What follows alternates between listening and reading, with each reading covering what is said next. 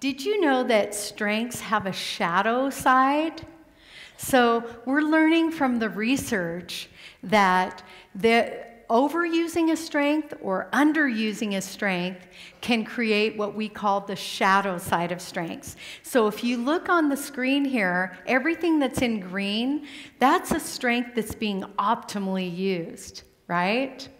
And then if you look to the right or the left of that, the gray boxes, that's either overuse or underuse and how it might come off. So curiosity, when it's overused, can be seen as nosiness, right? And you probably heard the proverb, it's an Asian proverb, he who is good with a hammer comes to think that everything is a nail.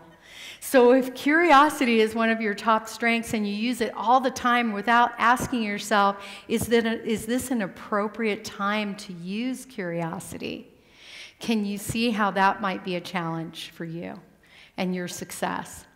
So it's very important to understand how to use your strengths optimally, and then also develop the self-awareness of when you're overusing a strength or underusing a strength.